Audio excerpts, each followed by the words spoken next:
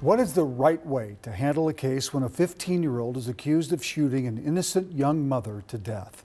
Under Mike Freeman, the Hennepin County Attorney's Office was pursuing prosecuting two juveniles as adults for the death of a Brooklyn Park woman. Under Mary Moriarty, the office has now changed course following one of her campaign promises to reform juvenile prosecution. Lou Raguse talked with Moriarty and the victim's family. Lou?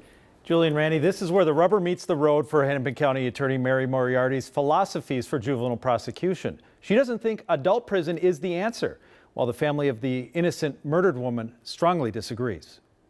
We want justice. We want justice. Family and friends of Zaria McKeever are protesting a change in the prosecution of the people charged with killing the 23-year-old mother. It's not fair to the community, it's not fair to us, and we're victims and they're treating them more better than they are treating us. Last fall, Zaria was shot to death in her apartment. According to court papers, her controlling ex, Eric Haynes, gave a gun to two teens, drove them there, and sent them inside. A 15-year-old allegedly pulled the trigger alongside his 17-year-old brother. If you do adult crime, you should do adult time. Prosecutors initially asked to certify the teens as adults to try all three in adult court for murder. But new Hennepin County Attorney Mary Moriarty, who campaigned on juvenile prosecution reform, believes adult prison for the teens is not the answer. So we are following the science. And as I said in the campaign, we need to treat kids like kids.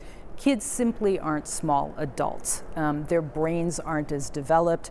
They're subject to peer pressure, risky behavior, manipulation by adults is what happened here, and they can be rehabilitated. Moriarty is still aggressively prosecuting Haynes, but now if the teens testify against him, they will go through a 2-year rehab program at a juvenile prison and be released, supervised, with a suspended prison sentence held over their heads until they're 21. So I have great empathy for the family. As I said, I can't imagine what they're going through. We did listen. I understand that they disagree with the decision, but ultimately we have to do what's right for public safety in this case. This is part of why we feel betrayed. They were more concerned about the welfare of those juveniles. They didn't even mention Zaria's name once. Zaria's family says they understand reform, but not for a murder case like this. I just hope that these boys and other people like them will not get out and be a repetitive criminal and do this to one of your loved ones.